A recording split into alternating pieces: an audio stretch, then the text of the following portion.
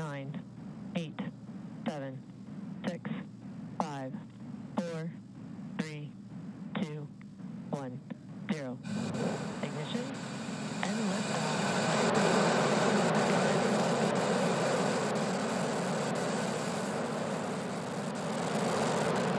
Vehicles pitching downrange. Stage 1 chamber pressures are nominal.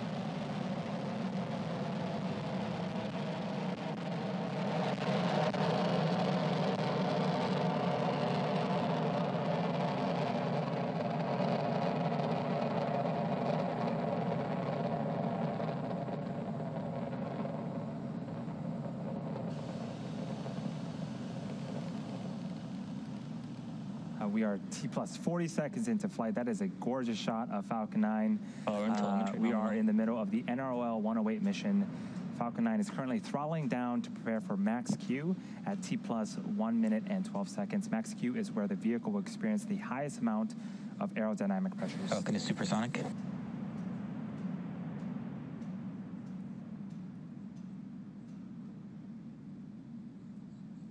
Maximum aerodynamic pressure. And we've passed max Q. All is looking good with the stage 1 trajectory. In about a minute, we'll have 5 events happening back to back. First up is main engine cutoff. We also refer to that as MECO. This is where all 9 Merlin engines on the first stage will shut off to slow the vehicle down in preparation for the second event, stage separation. During stage separation, the first and second stage will separate from one another. The third event is second engine start, or SES1. This is where the single Merlin vacuum engine on the second stage will ignite. The fourth event is boost back burn for the first stage. And the last of these 5 events is fairing deploy, where we will jettison the nose cone at the top of our second stage. A reminder, again, we won't be broadcasting the fairing deploy at the request of our customer, but we should get audio confirmation of it. We're about 15 seconds away from the first of those 5 events, main engine cutoff.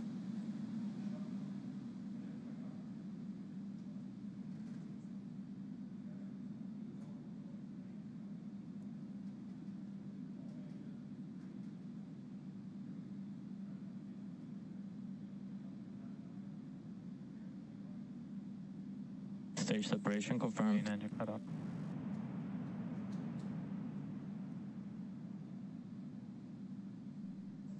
Second staging. Stage 1, boost back startup.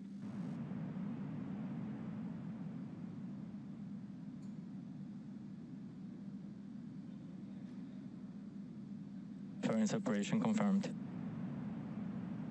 And we just got the auto confirmation that fairing separation has been confirmed. On the right-hand side of the screen is a view of the first stage performing its boost back burn. That is a great shot. In a couple of seconds, we're expecting that boost back burn to be ending on the first stage. Stage 1, boost back shutdown. And there it is. T plus 3 minutes and 20 seconds into flight. Everything's looking great so far. With the boost back burn done, our first stage will be attempting its land landing in just a few minutes. Acquisition of signal, Bermuda. Land landings have a number of advantages over water landings. First, they are not subject to ocean storms that might affect the drone ship. Secondly, landing on land significantly streamlines post-launch processing of the recovered first stage. We'll be able to refurbish boosters right here at our facilities at the Cape, rather than waiting for the drone ships to return to port. And these types of efforts support our future goal of a 24-hour turnaround from landing to reflight. So on screen, both of those views are of the first stage. The left-hand side is a view from the top of our first stage, looking downward, and the right-hand side is a tracking shot from the ground as our first stage makes its descent back towards Earth. Acquisition of signal, New Hampshire. Those periodic plumes of gas that you're seeing, that's nitrogen gas from our attitude control systems. Those help to orient the Falcon 9 first stage as it returns back to Earth. In order to land, the first stage has 2 more burns left. Next up is the entry burn, where 3 of the Merlin engines will reignite. This helps to slow the stage down as it re-enters the upper parts of the Earth's atmosphere.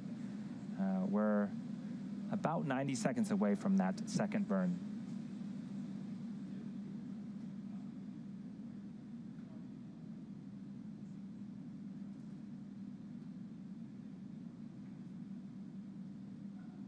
Second stage following a nominal trajectory.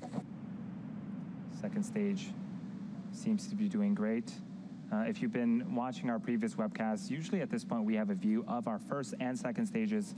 Again, as a reminder, per our customer's request, we will not be showing any views of the second stage. So for now, we'll be watching the first stage make its returned and eventual landing attempt at landing zone 1 in Florida.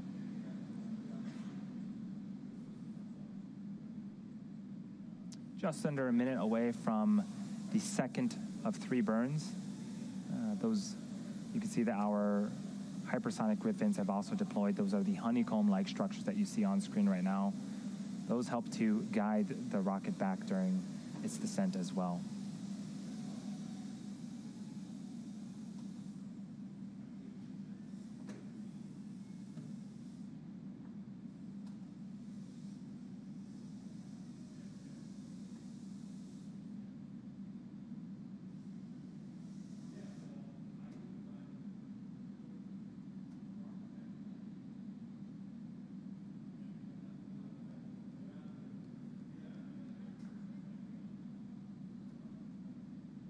Just a few seconds away from the entry burn beginning.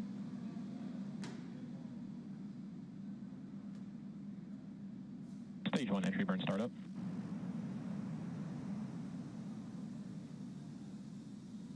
And you can see on screen 3 Merlin engines have relit and are currently slowing the stage down. This burn lasts for a total of 26 seconds.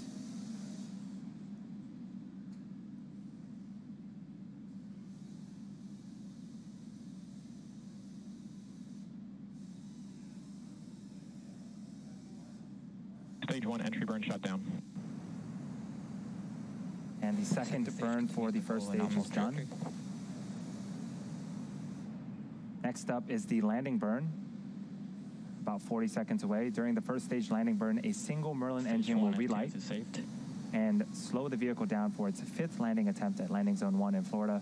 About 25 seconds later, you can see that we can start to see the Earth approaching as the first stage continues to make its descent. As a reminder, we are ending the webcast after Falcon 9 lands, and we won't be sharing any views of our second stage at the request of our customer.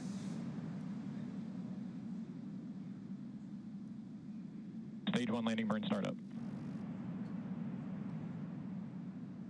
There's that single engine relight. Here comes Falcon 9 for its 5th landing attempt at landing zone 1.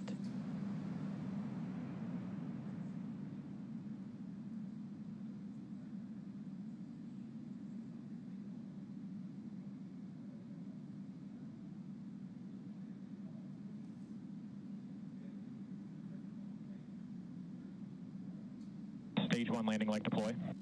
Stage 2 start of terminal guidance. And Falcon 9 does it again. That's 5 times for this booster, and the 70th successful recovery of a Falcon 9 to date. Congratulations to all those that have been working on today's mission.